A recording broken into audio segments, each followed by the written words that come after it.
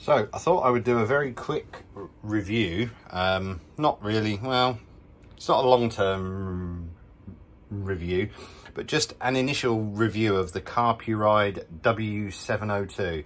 Lots of the YouTubers out there seem to be reviewing them. Been speaking to GSD321, really nice guy, because I was having a few issues with it. I'm not going to do a review of the unit, unboxing, etc. That's been covered more than a few times by other people on YouTube. But I wanted to just show off my initial thoughts and also my way of mounting it on my 2023 R1300GS. I wasn't a fan of the original ball mount that comes with it, which I have somewhere here out of shot, that is mounted to the back. I can't find it. Anyway,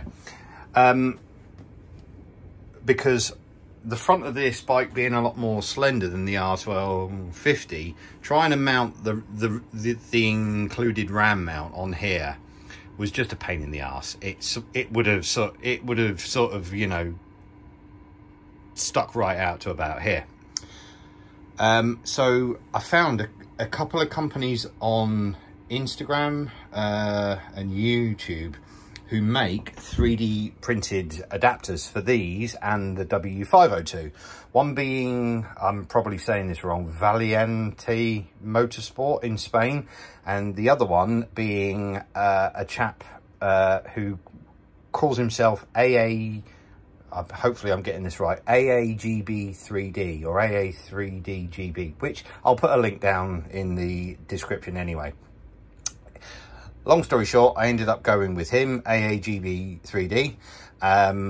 He sent this out, full instructions. It arrived in, I think it was just under a week from Spain to the UK. Very reasonably priced and as good quality as the 3D AM mount that I've got for my Garmin Zumo. And as you can see, it basically bolts onto the back and obviously picks up the power from the BMW cradle. There was a bit of wiring. I had to take the plunge and cut the wiring that came with the W702, which was a bit nerve-wracking, but it's only 2 wires. I could have ignored that and still ran it to either straight to the battery, to a USB, or I've got the adapter to actually plug into the BMW CAN bus. But I took the plunge, works brilliantly, and I just thought I would show it off and my initial thoughts. So let's get that in there. It locks in nice and firmly, and if I turn the bike on, apologies for the fingerprints on the screen.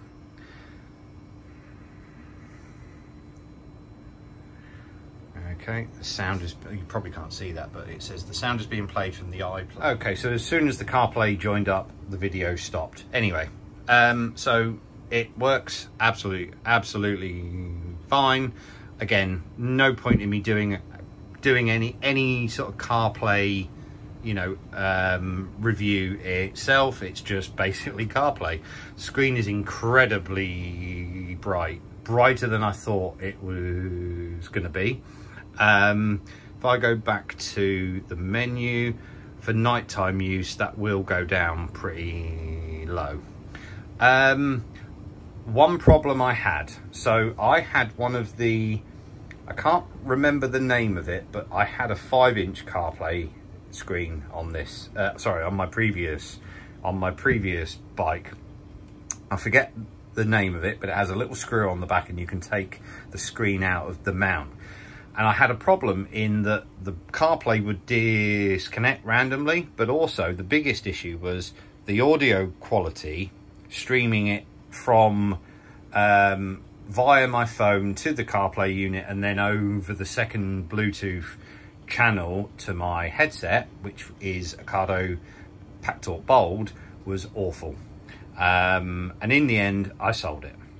A lot of the reviews said there's a similar issue with this, that if you pair your phone to the CarPlay unit, which by default, obviously CarPlay wants to shove all of the audio over to the head unit. And then you pair your headset to this, that the audio quality wasn't that good. It was a bit choppy.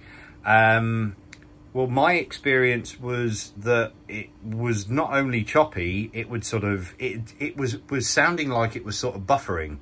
But the worst part was when somebody rang me, which I'm a blood biker, so I need to answer calls and make calls while I'm riding.